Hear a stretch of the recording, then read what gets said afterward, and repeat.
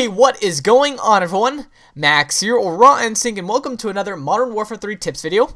I'm really glad you guys are enjoying the series. The ratings have been off the wall, but today I'm going to be teaching you some simple tactics for surviving the Bouncing Betty and avoiding situations like those.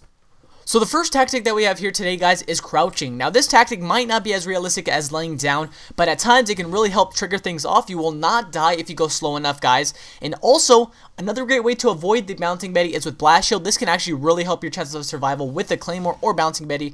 And as you can see here, you can basically walk right over it or right under it, whatever you'd like to prefer to call it. And you're going to survive 100% of the time.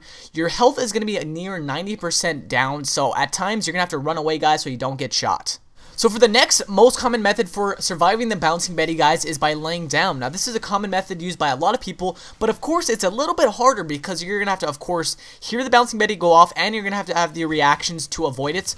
You only have about 0.7 seconds to hit the deck, so keep that in mind when you're trying to avoid things. But if you are having problems with that, guys, I would suggest you going into the options mode on your multiplayer screen, going down to button layout, and switching it to tactical, which will help your drop shotting and, of course, avoidance of Bouncing Betties. So quickly before we end this video, guys, I want to teach you of another method for disabling Bouncing Betties, and that is with the Recon Drone.